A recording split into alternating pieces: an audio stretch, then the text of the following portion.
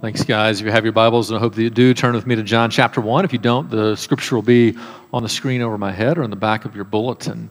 Have you ever been in a situation where you just don't know what to do? Maybe your life has taken a turn that you never expected. Maybe you were placed in a setting or a circumstance that you just never had any experience in. Have you ever just felt that you just don't know what to do? Well, if you are a Christian today, I think this passage is going to reveal to us that no matter where we are, at least one thing that God has given us is the knowledge of what we are to do. And if you're not a Christian yet, I actually think that this text has something to say to you as well, an invitation to bring you. And so that's what we're going to look at in John chapter 1 today as we continue our series through the book of John. We're going to start reading the text in verse number 43. The next day, Jesus decided to go to Galilee, and he found Philip and said to him, "Follow me." Now, Philip was from Bethsaida, the city of Andrew and Peter. And Philip found Nathanael and said to him, "We have found him of whom Moses in the law and also the prophets wrote, Jesus of Nazareth, the son of Joseph." Nathanael said to him, "Can anything good come out of Nazareth?" And Philip said to him, "Come and see." Now Jesus saw Nathanael coming toward him and said to him, "Behold, an Israelite indeed, in whom there is no deceit." Nathanael said to him, "How do you know me?" And Jesus answered him, "Before Philip called you, when you were under the fig tree, I saw you." Nathanael answered him, "Rabbi, you are the Son of God. You are the King of Israel." And Jesus answered him, "Because I said to you, I saw you under the fig tree, do you believe? You will see greater things than these." And he said to him, "Truly, truly, I say to you, you will see heaven opened and the angels of God ascending and descending on the Son of Man." 1 week. Life can take a dramatic turn in just 1 week. 1 week earlier, the family was gathered. It was a big party that was being thrown. Everybody was happy. There was a bunch of excitement that was going on. Little did they know that just a few hours later, the chest pain would be serious. And even though they did everything right, and they rushed him to the hospital as quickly as possible, and the doctors and the nurses did everything that they could, little did they know that just 1 week later, that same family would be gathered in a somber tone in the ICU room, making the decision to pull the plug. 1 week. 1 week, the family was gathered after church, and everything was good, and they were having a great time, a quiet lunch afterwards before the chaos of the week would pick up. They were beginning to plan what next year's vacation would look like and dreaming in the hopes of the wedding anniversary that was upcoming. Little did they know that in just a few hours, the emails would be found. And that foundation of that relationship that was so certain would suddenly crumble. And just 1 week later, that same family would be gathered around the same table, but instead of a happiness and a joy and excitement of what was to come, there'd be a somberness and a silence and an uncertainty of if they would even be together by the anniversary. 1 week. 1 week. Everything had led up to this. All their training, all their excitement, all their dreaming, all their savings were on the line. The product was going to launch the next day. The nervousness that is there, the uncertainty of what would take place. Little did they know that 1 week later, the success that they would have, the pressure that would come with that, and 1 week later they would be gathered around, whereas a week before they were wondering, will this make it or not? 1 week later they're gathering around trying to figure out, how are we going to keep this success from killing us? Life can change in a week. And some of you know that far better than I do. It's interesting, John's gospel, we've said before that we're like the jury, and John is now the prosecuting attorney, making the case that Jesus is in fact the Son of God, that you and I should believe in him. And he begins his gospel in the first 18 verses with what is called the prologue. It's the opening statement in which he is laying out the issues that we're going to see within the book. But then from that moment, John makes a decision of how he's going to arrange what he's about to write. And he chooses to actually leave out two of the most important stories, in my opinion, to the early aspects of Jesus' ministry. Because his space is limited, his time is limited, and in coordination with the audience that he's trying to reach, John chooses not to tell the story of John the Baptist baptizing Jesus. It's a powerful story. He talks about John the Baptist, but he kind of leaves out the narrative of the baptism. But then he also chooses to leave out what is one of my favorite stories in the whole Bible, the temptation of Jesus. Where Jesus goes out in the desert and experiences temptation in much the same way that you and I experience the temptation. And it shows us his humanity while at the same time showing us how to overcome those temptations that come our way. John chooses to leave that out. And instead, as he is now making the case that Jesus is in fact the Christ, the Son of God, he chooses instead of telling those two stories to just take the first week of Jesus' public ministry and to recount it. And so from John chapter 1 and verse number 19 into chapter 2 and verse number 12 or 13, that is 1 week. And so the week kind of climaxes in this day 6 in which nothing happens, which prepares us for the action of day 7, the story we're going to look at next week, where Jesus does his first miracle, his first sign, in which he turns water into wine at this insignificant wedding in Cana of Galilee. The week begins with this very dramatic picture as John the Baptist is now has this great following coming toward him, and he chooses and he sees Jesus and he says, "Behold the Lamb of God who takes away the sin of the world." And basically he tells his followers, this is the one that we've been waiting on. This is the one we've looked for. And so in day 1, he has that own experience. In day 2, he has a personal experience with Jesus himself. And then days 3, 4, and 5 of this first week of Jesus' public ministry, we see Jesus calling his first disciples. And so John has 2 followers of his own, and there is Jesus, and John tells them, hey, that's the one you're looking for. You don't want to follow after me. You want to follow after him. He's the one that we've been waiting on. And one of those disciples is Andrew. And so Andrew goes back to his home, and he gets his brother Simon, and he brings Simon to Jesus. And Jesus invites him, and he says, come and see what this is all about. And as they do, Simon decides he wants to be a follower of Jesus. And Jesus looks at Simon and says, from now on, your name was Simon, but from now on, I'm going to call you Cephas, which we translate Peter. It's one of the most ironic moments in the Bible to me, because he looks at this man, and he says, you're going to be the rock. And we have a concept of what the rock should look like, right? We have a rock in our day and age, right? I mean, that's what the rock should look like, right? I mean, kind of like me, kind of strong, tall, stable, in a questionable career, kind of like me. All right? So we would expect Peter, the rock, to be this unmovable force, this emotionally stoic person that you can always lean on and turn to, and he should always be the one that brings stability to the group. And yet that wasn't Peter at all. Peter was the roller coaster. He was the up and down one. He was the one you were always having to pull back from making a fool of you at the bar. Hypothetically, if the disciples were at the bar. But anyway, they're evangelizing there. And so getting communion supplies. And so you'd always have to hold Peter back because he was going to get you in a fight with everybody else. Everybody has a friend like this, right? Peter. How is he the rock? It's this great irony, I think. It's almost like calling Manute Bol Manute, right? If you're a kid, ask your parent or Google it. Wikipedia. Come on, get an idea of what we're talking about. Manute Bol's really tall. They call him Manute. I almost think Jesus said, hey, your name's going to be Peter, and then winked at everybody. Like, this guy's not going to be stable at all. And yet, why is Peter called Peter?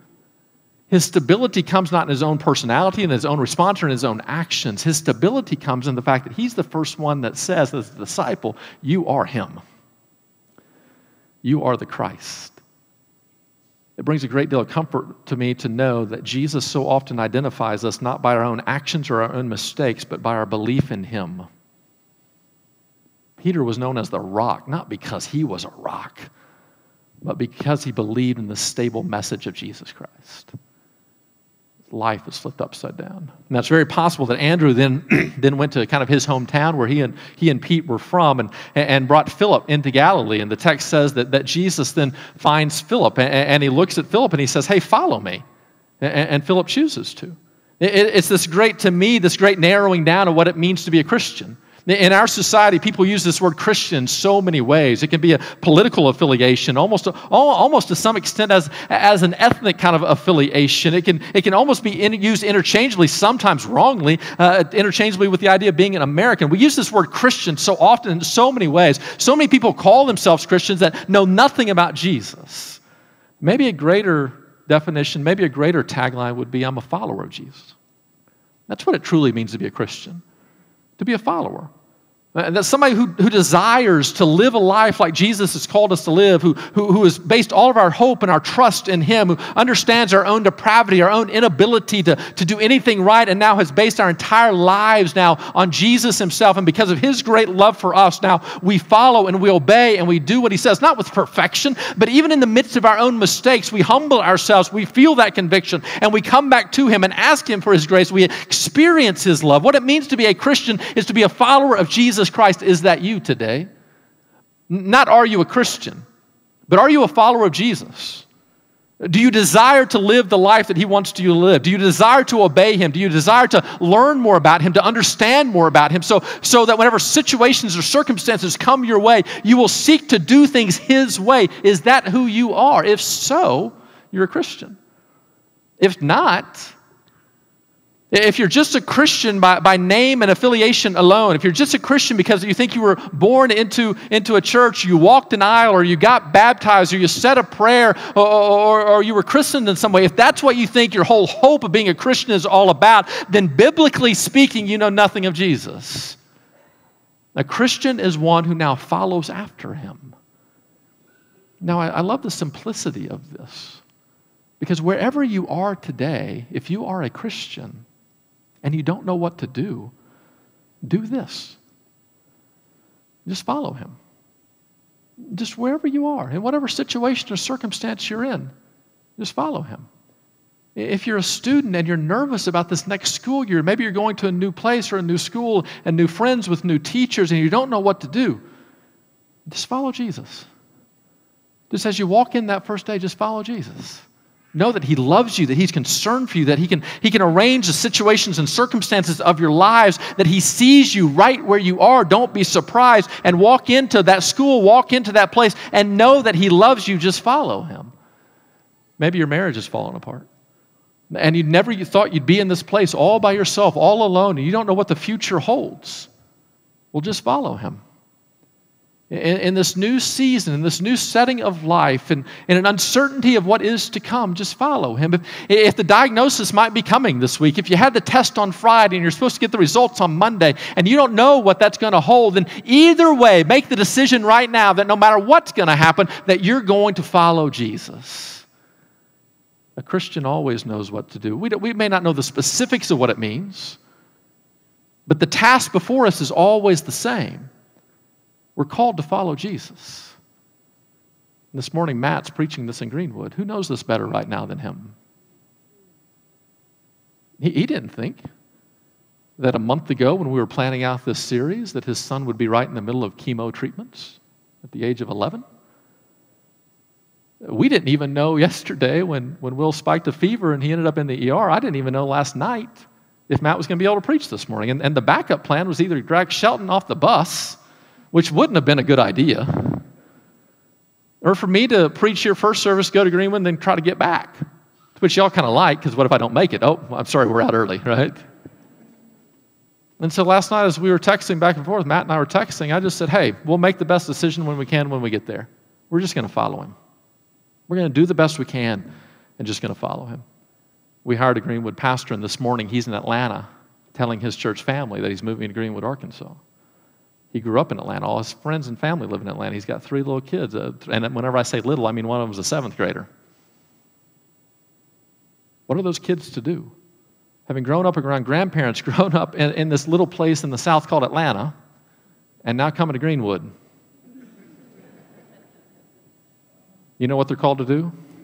To follow Jesus.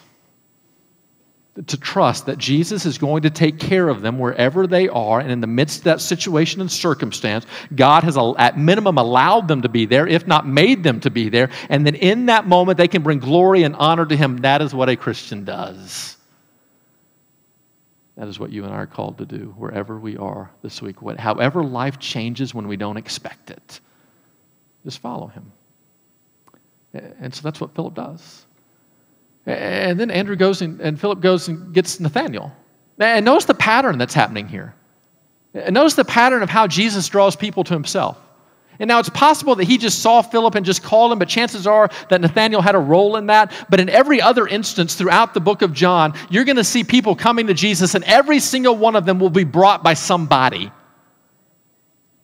Somebody becomes a believer in Jesus and they go get a friend and they bring him. And that person becomes a believer in Jesus and they go get a friend. And that person becomes a believer in Jesus and they go get a friend. Do you see the pattern that happens here? There are people in your circle today. If you are a follower of Jesus, there are people in your circle who are going to come to know Christ, but they're not going to come to know Christ until you bring them. You are going to be the conduit that God is going to use to bring them to himself. If God has transformed your life, if you're amazed by his grace, then one of the byproducts of that is you will want to tell other people about it. Not about the greatness of you or your own decision or your own choices, but the glory of what God has done for you. And so that happens. And so Philip goes and gets Nathanael. And he says, hey, Nathanael, we have found the one that Moses was talking about. We have found the one the prophets were talking about, that Jesus of Nazareth. And Nathanael goes, did he say Nazareth? And notice the response of Nathanael. He says, what good has ever come out of Nazareth? Nathanael's a skeptic. You interact with him all the time. Some of you might be in this room. A skeptic of, this can't be. And for Nathanael is the idea of, yeah, I believe we're waiting on one, but there is no way he would ever come from Nazareth. It's kind of an ironic statement because Nathanael came from Cana. And next week we're going to look at Cana was not exactly the metropolis of Galilee. Cana was as insignificant as any town. And so here you have the small town guy saying, I don't believe the Messiah has come because he could never ever come from this other small town. Now, it could be what's going on there is just the limited thinking that we tend to put God in a box. And we tend to limit God of what he can and cannot do, and we just assume he will move the way we expect him to move. And so they expected the Messiah to come from Jerusalem, or at least from Rome or Athens.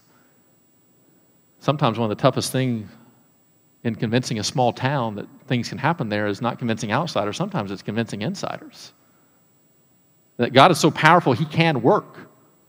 And sometimes it's one of the great struggles that we have. We can think of ourselves as so insignificant, and we are insignificant, but God is significant enough that he can use us. And all that has to happen is for us to come to this understanding, not to look at our own situations and circumstances, our own communities, our own insignificance, but instead to understand the power of God that he can work in you. But just as he can work in you, he can work in that neighbor of yours that you think is worthless. So here's Nathanael. Now, it could be what's going on here is just a little small-town rivalry. Right? I mean, imagine. This is the equivalent of somebody coming to us and say, hey, we found the Messiah and he's from Mississippi. Really, God?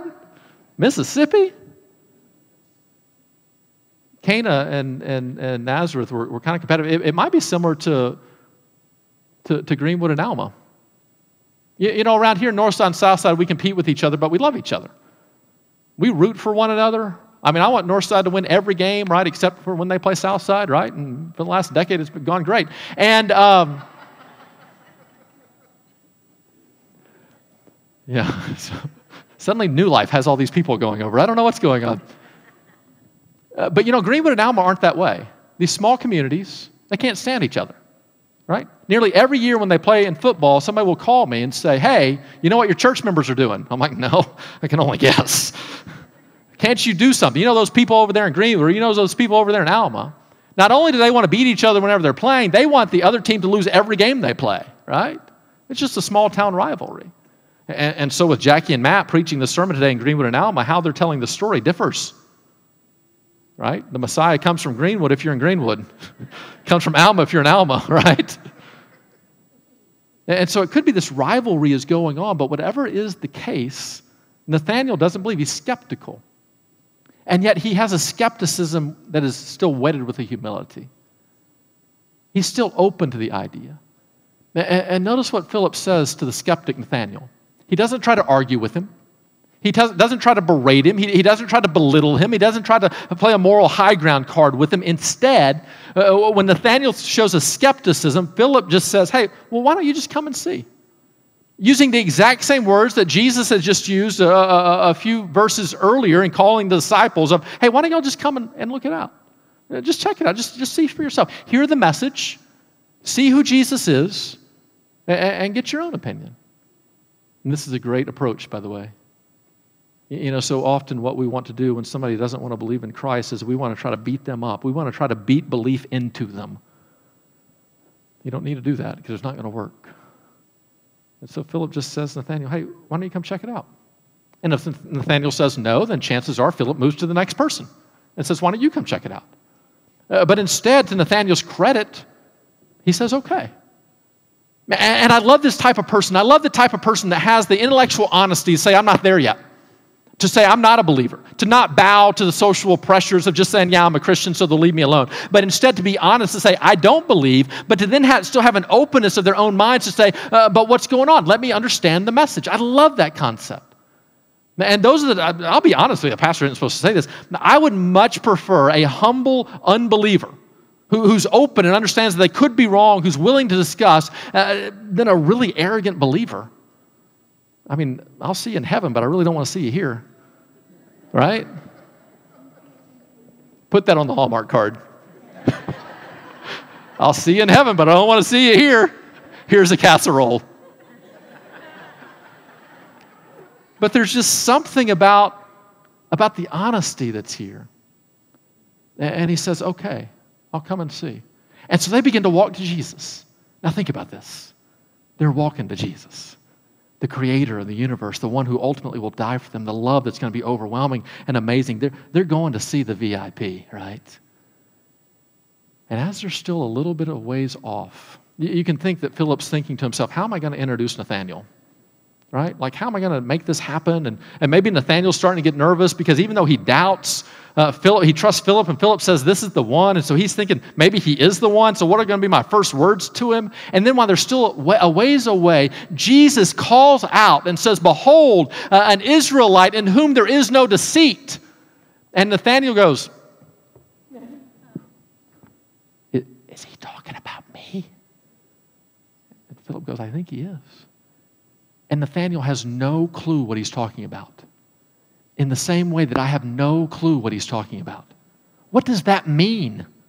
Behold, an Israelite in whom there is no deceit. What does that mean? I mean, it sounds like a compliment, right?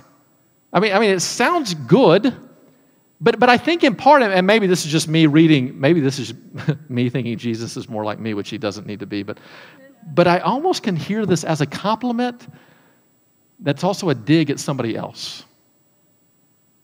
Behold, an Israelite in whom there is no deceit. We finally found the one, as compared to you Pharisees and Levites. As compared to this whole nation of Israel, who has a long history of deceit, of being God's chosen people, but then going after 1,000 different idols. I mean, this literally could be like the equivalent of me yelling out, behold, the LSU fan who is humble. Like, we finally found him. Tell your friends and family. It's a compliment to him, but a cut down to everybody else. And Jesus, because isn't this what Jesus is doing? Jesus calls out to Nathanael and says, behold, an Israelite in whom there is no deceit. He sees within Nathanael an honesty, a pursuit after God, even though he doesn't know who God is yet. He can see something within him. And Nathanael calls out and says, how do you know me? I love the engagement here. Don't miss it here. I love this order of engagement. Last Sunday night, we gathered to honor Coach Rowland. Great man of character, athletic director here in Fort Smith for a long time. Just a great man. He's done a great deal for our community. Been a tremendous leader, specifically over these last couple of years. And so we gathered to honor him, and there was a VIP event because some of the senators and coaches came in to speak. And so I was at that VIP event because Jackie's wife couldn't go. And so I wasn't invited. Jackie was emceeing the event, and he called me up and said, hey, Cedar doesn't want to go. Do you want to go? I'm like, yeah, I'll take your ticket. That's fine. And so I went to the VIP event. So we're in a small room, and there's VIPs around, right? You're supposed to meet and greet. Well, I like being there, but I don't like the events. You know me well enough to know I'm very introverted, except on stage. I'm very introverted, and so I just don't like that. If you want to talk to me, I'll talk to you all day long. But if you don't want to talk to me, I'm not going to make you take a selfie with me, right? And so I hate those events as far as that goes. I love seeing people. And so I walked in the room, I'm kind of uncomfortable, and everybody else, they're breaking through the lines to get the pictures and all that. I'm like, I'm not going to do that. If they want to come talk to me, I'd love to talk to them. What? Now, that makes no rational sense, right? If the VIP wants to come talk to me, I'd love to talk to him. Like that's ever going to happen, right? But imagine if it did. Imagine if you were going to an event and the person that everybody was gathered to see, the moment you walked in the room, if they came to you. One of my favorite stories, my friend Marcy, was whenever she was in politics here locally, she got to know President Clinton and then at the time Governor Clinton, and they got very close. And then the governor went away for 8 years. He had some things to do, and so he went. That's a funny joke. I'm not going to go there. He went away for 8 years, and so at the end of his presidency, he was flying back into Little Rock. And during those 8 years, Marcy went through a great tragedy in which her son was serving in the military and died in a training accident, and she suffered that, and then her marriage came to an end as well. And so they're going down. She and a friend is going down to welcome the president back to Arkansas before he'd leave again. And so they were going down to welcome the president back into Arkansas. And as they're driving down, Marcy said to her friend, "I wonder if he'll remember my name." It's been 8 years. He's met a few people. I wonder if he'll remember this little person from Sebastian County. And so they get down at the event, and she doesn't even know maybe the president is in the room yet when she hears she feels a tap on her shoulder, and she turns around, and the president looks at her and says, "Marcy, I'm so sorry about your divorce." Well, I don't know how he did that. It's maybe somebody whispered in his ear. I don't care. Imagine how Marcy felt in that moment of the care and the compassion and the concern from this person who had other things to worry about, and yet he was worried about her. You know why I love Jesus? And the sermon's not over yet, but do you know why I love Jesus right now? It's because God himself has initiated contact with us. Literally, we are in the room of his world, here gathered to worship him, and we are arrogant enough to go, well, I'm going to wait to see if the VIP comes and sees me. And then he does, and he calls you out by name. And so there doesn't have to be any nervousness. If you want a relationship with God, there doesn't have to be any nervousness of what will my first words to him be? What will my introduction be like? Because God himself, while we're still far off, is calling out to us, calling us by name. He knows you. He hears you and he sees you. And so Jesus calls out to Nathanael. Nathanael says, "How do you even know me?" And Jesus says, "Well, hey, do you know whenever you were under that fig tree, I saw you." Well, what does that mean? We don't know for certain. We know in Zephaniah 3:11, don't turn there in your Bibles because you wouldn't find it, but we know in Zephaniah 3:11, we know that there the fig tree makes reference to kind of home. And so chances are what's happening here is that Nathanael had a moment with God at home, in private. Nobody knew about it. And yet he had this moment. Maybe it was a moment like you've had before. Maybe it was a dark night, and the grief was overwhelming, and you didn't know if he was there or not, and you were crying out to him. Maybe it was just a moment of tremendous prayer in which you felt his presence, even though nobody else was around. You just felt his presence, and maybe just for a glimpse, you felt whole. We've had those moments, many of us in this room. Maybe it was a moment of uncertainty, and you were crying out to God to say, "God, do you even exist?" And yet you remember it. Nobody else knows about it. Jesus in that moment looks at Nathanael, who had had one of these experiences, and he says, "Nathanael, I saw you then." And Nathanael, in response to that, says, "You truly are the Son of God." You know what I think heaven's going to be like in part? I think Jesus at times is going to sit next to me and say, "Hey, Kevin, do you remember? Do you remember that night you were so scared and you were calling out to me? Do you remember that night you were so uncertain about what the future held and you were praying to me? Do you remember about that moment at camp, that moment in worship in which you felt just enraptured in my glory? Oh, I was there. And I was listening. And I was watching. And I was with you." And I think beyond that, Jesus can go more in depth, and he can begin to recall and recount situations and circumstances that I've long forgotten about. And he could say, "Kevin, you don't remember how afraid you were as a 7th grader?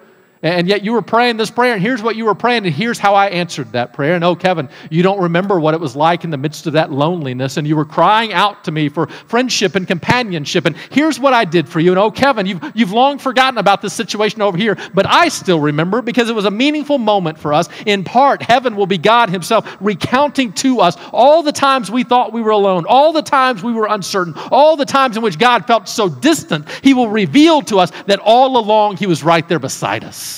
He loves you. He loves you with a love that you and I can't even begin to imagine. He loves you with a compassion that we can't even begin to fathom. He loves you in a way that still sees your sin and loves you anyway, and that love is going to be made manifest to us in heaven, and a day is going to come in which every doubt will be wiped away, every tear will be wiped away, and we will be one with the Father in that moment. And just for a second, Jesus says, oh, Nathanael, I saw you. And Nathanael says, you must be the one. And yet notice Jesus' response. When somebody comes to faith around here, we high five, we celebrate, we baptize, we hoop, and we holler. But notice Jesus' response. Nathanael says, surely you are the one. Look at what the text has to say in verse 50. Jesus says, because I said to you, I saw you under the fig tree, do you believe? Some people read this as Jesus almost being exasperated. Like, it really took a sign for you to believe? But I don't take it that way. I take it as almost a mature kind of humor, in which Jesus says, almost with a laughter, because I said to you, I saw you under the fig tree, do you believe? Just wait till you see what comes up next. And Jesus, almost with a sly smile, says, oh, you're going to see greater things. You're amazed at me because I saw you in private. How are you going to feel when I change that water into wine and give you a wink? You're amazed because I know a little bit something about your past. How are you going to feel when you see me strolling across the water? You're amazed that I can know that. How are you going to feel when the winds and waves die down at my voice? You're amazed that I call you. How are you going to feel when the little boy is healed when I'm from a distance still away? You're amazed at me. How are you going to feel when Lazarus themselves come back from the dead? Oh, you're going to see greater things, Nathanael.